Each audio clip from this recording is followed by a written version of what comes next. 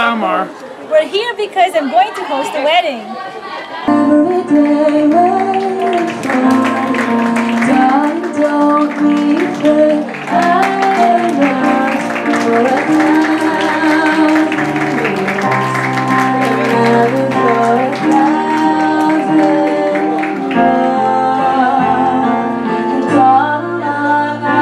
Lord, may you put your hand upon this precious couple, and may you pour out your covenantal blessing even in a greater way.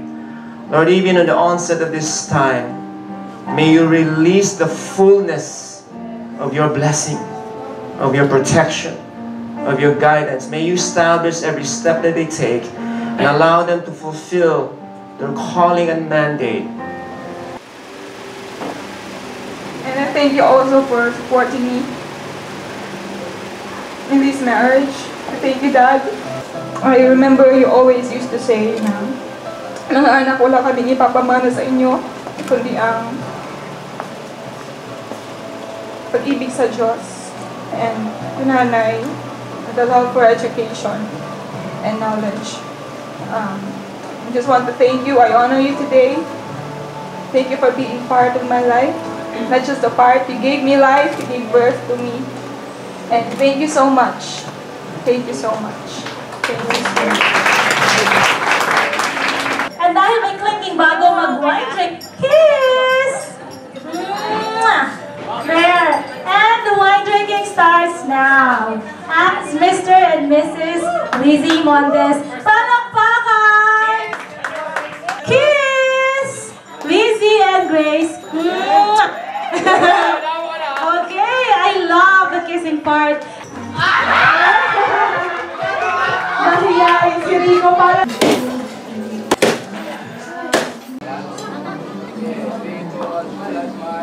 Lechon baboy. And one of my favorite beverages. Go away, Winston. No! Ah! Let's check out this hotel that I'm staying in. The other one I stayed in wasn't too nice. But this is what this place looks like. This place is probably 2,000 pesos a night. And for that you get a nice green bed sheet, comforter, whatever it is. And nice curtains. Nice curtains. But you know what's really great about this room? The green comforter, because we can do some chroma key. We can just hang it behind me. Like this? Yeah. Hi. So it's like chroma background because of this sheet, green sheet. But the thing is, like what Harold said, no Wi-Fi. But still nice and more comfortable than the other one. So this is still good. What do you think of hotels that have no Wi-Fi in this day and age, even here in the Philippines, Harold? If the hotel is no Wi-Fi, it's cheap and wow, gosh. Harold is my super loved makeup artist and event assistant for ISK, Infinite Shapes and Knots. The thing about hotels here in the Philippines are they're really not that cheap. You'd think being a third world country that you could get rooms at really good rates, but it's going to cost you minimum around $25 a night. On average, especially if you're in Manila, it's probably going to cost you $50 a night for a decent hotel room, at least $50. That's one advantage that Thailand has as a tourist destination over the Philippines is hotels in Thailand are much cheaper. I mean, the rates for hotels in the Philippines are pretty much about the average cost of what it would cost you for a hotel in the United States outside of a major city. Whoa! It's time for me to change, so we better turn this camera off, unless you don't mind them seeing. It's just for me, you know. I finally get to shave.